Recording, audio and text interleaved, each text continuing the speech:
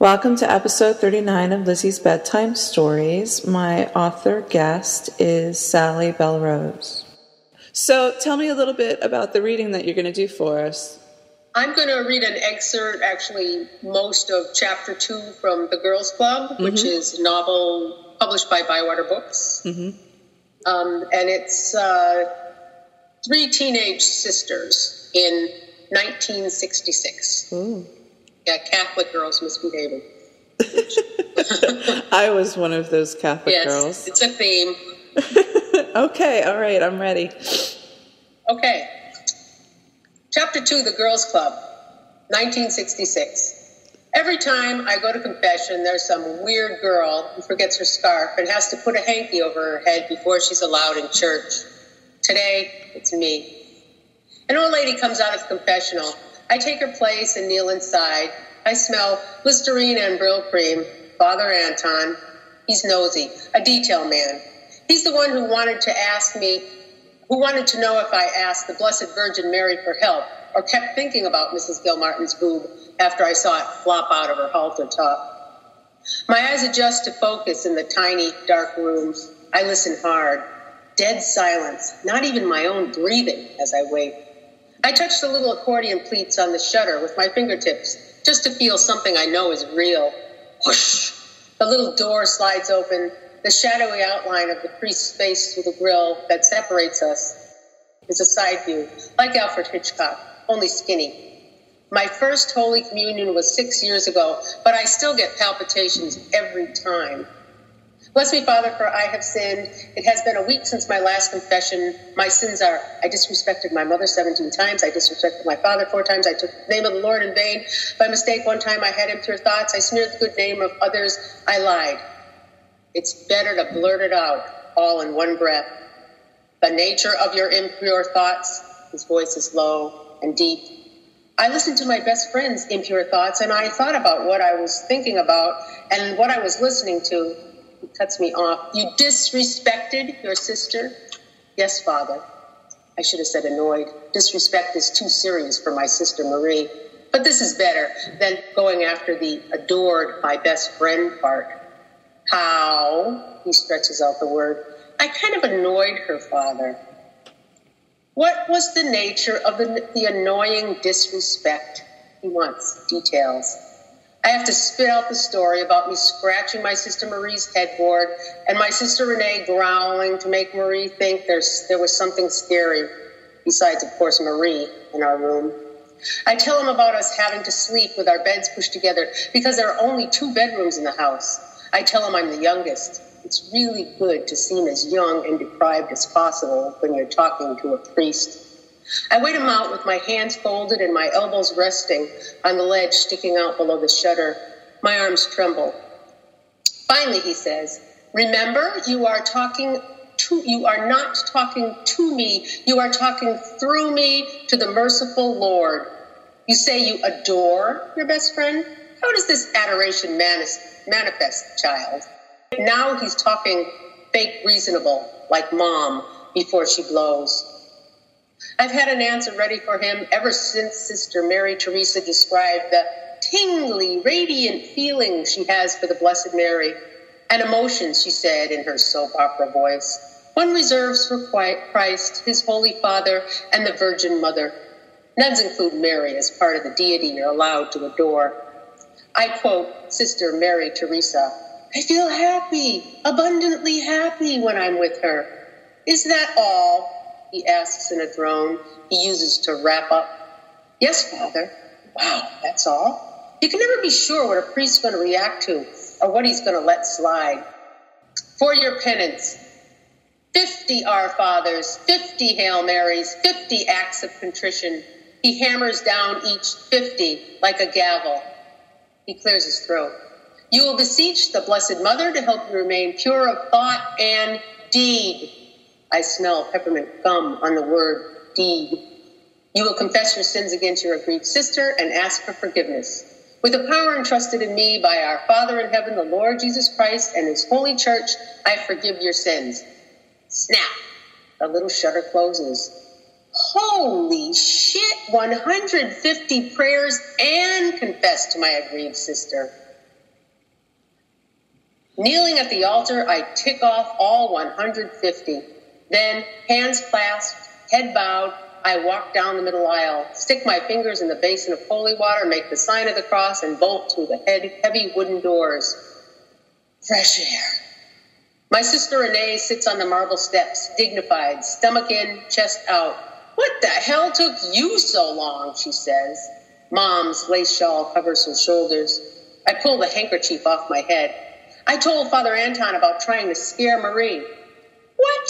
She snatches the hanky out of my hand. Marie calls us faggots. You vowed not to tell her. Her eyes flash. She's dramatic. Marie calls everybody faggots. Antoine says I have to ask for forgiveness. Renee stalks off. I follow her. She whips around. You vowed not to tell. You gotta let me out of the vow, I say. No way. A vow counts more than an order from a priest. Her hands are on her hips. She got the hands on the hips ideas from our high school's production of Oklahoma. Girls like my sister Renee are corny enough. They shouldn't be allowed to see musicals. God will put you in the heart of hell. He saves for people who break vows, she says. The hottest part, where you boil in your own sweat for eternity.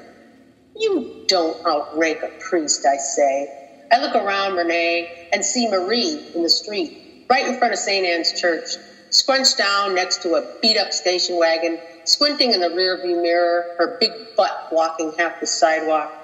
Renee walks up behind Marie. Get in there! She jerks her thumb at the church. Marie ignores Renee. My sisters usually ignore each other. Marie! I jump on the hood of the car and blurt, I scratched your headboard to wake you up. Renee slips behind Marie and makes a sign like she's slitting her own throat, or maybe mine. Marie slops eyeliner over Green's shadow. She says, shut up and get off the car, Cora Rose. You're making the mirror turn around. I hop off the hood. Confession to a grieved sister over? Marie lifts the tip of her eyeliner, making another smudge across her lid, admires her raccoon eyes in the rearview mirror, and smirks. Did you confess that you have the hots for Father Anton, Renee? Gross. You're going to have to confess that. Renee relaxes her mouth, which was all tight and white around the edges, and feels to make sure the straps of her bra aren't showing. I'm not confessing shit. Marie smears her lips with pink lipstick. She crosses the street and stands in front of the rectory. Jerry LaRue's Buick, with the duct tape bumper, pulls up in front of her father, and she's gone. After confession, I go to see my grandmother. She lives next door. Her kitchen floors creak, and her cupboards have no doors on them. Hi, Meme, I say. Meme la porte, Cora Rose. Meme, bent over her stove, stirring pig's hocks in a chipped enamel pot, doesn't even look up. I close the door and ask, Meme, you ever have impure thoughts? She gives me one of her looks. She crushes a few bay leaves into the bubbling water. Stirring, she says, everyone has impure thoughts. The trick is not to dwell. Let them float through your head. She waves the soup spoon across my face. In one ear, out the other. I pull up the stool. Wow, old people still have them, I say. She gives me another look that shuts me up. If I make her mad, she'll swat me with the rag hanging from the waist on her apron. I lean on the counter with my chin in my hands, stare at the white hair piled up in a hairnet on top of her head, at the stained apron and laced-up boots. She plucks the bones out of the broth with metal tongs, puts them on a cutting board to cool, scrapes the meat and marrow, and spoons it all back into the pot. You ever have a best friend, Meme? Safe subject. She likes to talk about people from her past. Yes, sir, such a mom. She stops stirring for a second, and a little smile crosses her face. Marguerite or Bourbeau. She moves the wooden spoon around in the pot again. Then I married your Pipe, and he became my best friend, didn't he? Did you adore them? Adore them? She smashes dried bay leaves under the flat of the knife blade. It smells like Christmas. What's on your mind, child? Nothing. I pick at my cuticles. She picks up my chin, gives me a once-over. I suppose I adored your Pipe, and my mother, and the Blessed Virgin. Well, what about Jesus, I ask. She sighs, and Jesus. She slides the smashed bay leaves off the knife into the bubbling water with the side of her hand. I guess Jesus and God Almighty are the only ones we're really supposed to adore, eh? She winks. What if you die without confessing your bad thoughts? I already know her answer. I just want to hear it again. She's busy browning flour and butter in the cast iron frying pan. She pours a few drops of water in the pan. It pops and hisses. She stirs the sauce with a metal whisk until it thickens, picks up the big pan with doubled over pot holders, and pours the hot mixture into the enamel pot. When she's done, she takes a step back and says, "No one ever went to hell for thinking, Cora Rose." She wipes her hand on her apron. "It's what we do that counts. Each of us gets so many foolish words when we're born. When they're all used up, we die. We wait in purgatory. God takes a look at how many foolish things we've done, how many good things we've done, before he decides where we end up. But God doesn't tell you how much foolishness you get, so you better watch out what you say." She pinches a little more salt into the pot. Once you're dead, it's how you handle the trials and tribulations, not what you thought about doing that counts. She whacks a head of cabbage into wedges. She adds the cabbage to the pot, puts on a lid, and lowers the flame. How about singing? Does singing count as foolishness? Meme lowers the flame under the ragu and lowers herself into a chair. "You remind me of him, all your chatter." She's talking about my Pepe. He's dead. Meme always moves slowly, but she doesn't usually sit down while she's working in the kitchen. An old wooden comb is on the windowsill. I pick it up. The wood is shiny and darker between the teeth. It reminds me of Pepe. Sometimes, when I was little, I'd sit and watch as he unpinned her hair and brushed it with the wooden comb. "Want me to comb your hair, Meme?" She looks at me funny. "Yes, I do," she says, like she's surprised to hear herself say so. Her fleshy arms wobble as she takes the pins out. Her thin, white hair falls halfway down her back. Her scalp is pink. I hold her hair, delicate like Mom's lace in my hand, and drag the comb slowly through it, trying not to break the brittle strands. 3 white hairs stick in the comb and fall to the floor. Meme leans back, closes her eyes, and says, "Sing. Sing, Cora Rose, a nice French song." Some of Pepe's old songs are really dirty. I comb and sing Frère Jacques. Meme sings, "Dormez-vous, dormez-vous." She stops singing, shakes her head, pats my hand. "You did a nice thing for your old Meme, Cora Rose. God sees." She puts her hands on her knees, stands up slowly, picks hairpins off the table, and walks to the window, pinning up her hair. She nods towards Stella, who's shooting hoops against the barn. "Go," she says. Stella and I walk to Meme's barn. I push up the latch and the doors swing open. Stella bolts the doors shut from inside. There are only 2 cows. They stare at us, tilting their heads like something funny is going on. It's not feeding time, and it's not milking time. Light streams in from 2 triangular windows on each side of the high roof and between the missing boards of the dilapidated side walls. The cow Pepe named Bill moos. He named the cow Bill because he said there were 2 goddamn many girls in this family. Stella climbs over the stall and straddles Bill's back, which is as big as our coffee table. She spits on the floor, holds onto Bill's neck with one hand, and waves her other hand in the air like she's riding a bucking bronco. Stella's skinny and strong. "Ride 'em, cowboy," she says, grins, waves her arms, scabbed up from mosquito bites. I grin back at her and scratch the other cow behind her ears. My cow's name is Molly.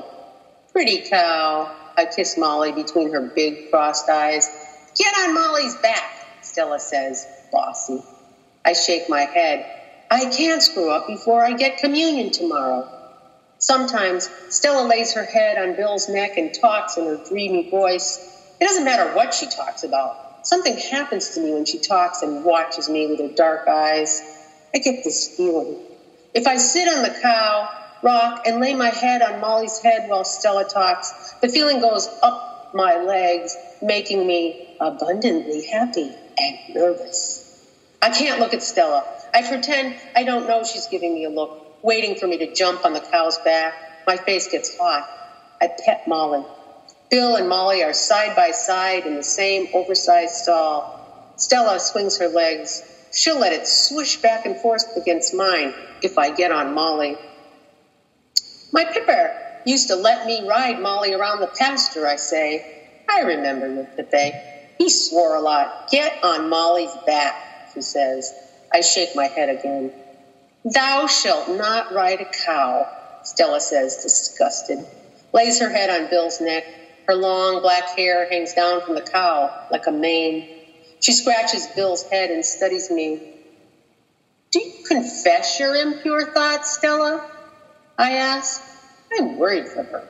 She's Catholic, but hardly ever goes to confession, and she says whatever pops in her head. Just to you. She sits on Bill and tries to wave the flies away from the cow's ears with a fistful of her own hair. That night, I lie in bed with my head on my hands, looking up at the ceiling. My sisters are in their own beds, on either side of me. Marie leaps through Cosmo. Renee sits on the edge of her bed, head bent forward, setting her hair in huge pink rollers. Know the stuff Mime says about getting so many foolish words before you die? Where'd she come up with that? I ask. Marie flips on her stomach and throws the magazine on the floor. Mime's tired of people talking shit, she says, so she says we'll die sooner if we don't shut the fuck up. Huh. Renee fluffs her pillow, lays down her big rollered head, and flicks off the light switch. That's a smart observation, Marie. I wait for Marie's answer, something snotty about Renee using the word observation. But there's only breathing on either side of me. Nice. The 11th commandment should be, there shall be 10 minutes before the lights go out when everyone must be nice. I hear Marie turn and face the wall. I say 3 Hail Marys for Pippe. I can't stop thinking about how sad Mime will be when she dies and goes to heaven if Pippe's not there waiting for her. My legs move back and forth over my clean sheets. The sheets are cool on my legs. Fresh sheets remind me of sitting in church with the cool, smooth wood of the pew on the back of my thighs. I wish I was still 6 years old, sitting next to Mime's big body, safe in the whoosh of all the people as they stand and kneel, the hem of Mime's skirt passing over me like a warm washcloth every time she stands up or sits down, the altar boy in his white skirt swinging incense from a ball on a long chain, my head in the crook of Mime's arms, breathing lily of the valley until the altar boy and the incense disappears into the vestibule. I snuggle my blanket up to my face. Marie is curled up in a ball, breathing loud. Renee's on the other side, a lump in the dark too.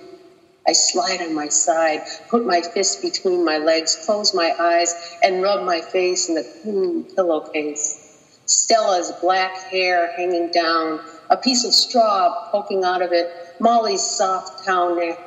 My hips rock, just to help me fall asleep, not enough to disturb my sisters or to ruin my confession. The end. I felt like I was there. Oh, good. God, I'm glad I'm no longer a teenager. Isn't it? Is it? Me too. Long time gone. I just don't ever want to do that again. When I was, as I've grown up, you know, I've heard people say, "Oh, I wish I could go back to the good old days," and I was like, I don't ever want to be in high school ever, ever, ever again. In childhood.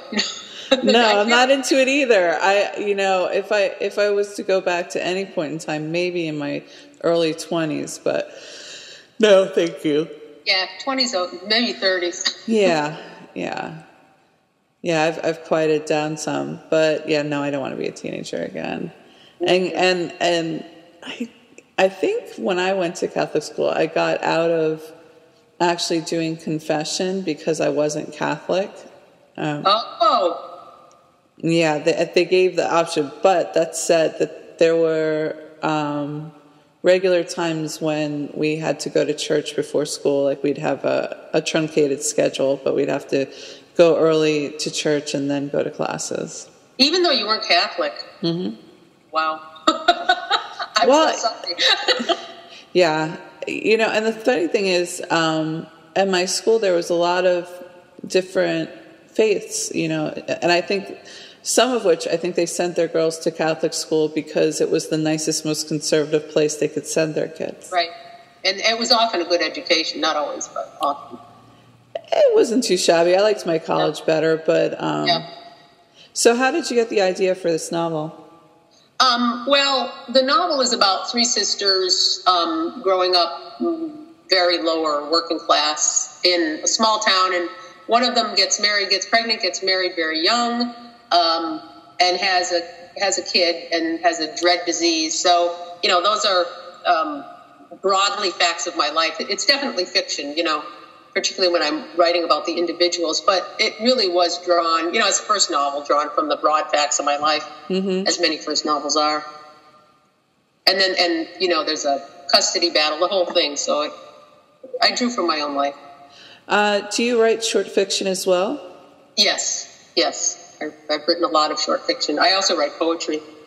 Ah. But more short fiction, and I'm working on a second novel too, which is definitely not about my own life, except that it's about old lesbians, and I'm only getting older, so yeah. So, short fiction, what genre do you write? I guess I write literary fiction. I don't know. Sometimes I write humor. I have a book of short stories that I'm about to, and I write erotica. So I would say there's, I don't know, maybe 12 stories in the collection I have, and I think probably 5 or 6 of them are erotica. Nice. So I want to thank you for sharing those evil little teenagers. My favorite part was trying to hedge your bets when what you're going to say to the priest and what he kind of snags on Right. to. Right. Like, my favorite confessional scene in any movie was in Moonstruck. And he's like, "Hold on, Loretta. What was that last sin?" Yeah, I slept with the brother of my fiance. That's pretty bad. Yeah, it's pretty big. And the conceit that the priest doesn't know who you are always, even as a very young girl, was always like, they know who you are. Yes, they do. Of course they do. Absolutely. So thank you so much for coming on Lizzie's Bedtime Stories. Thank you. Thank you so much for having me. I really appreciate it.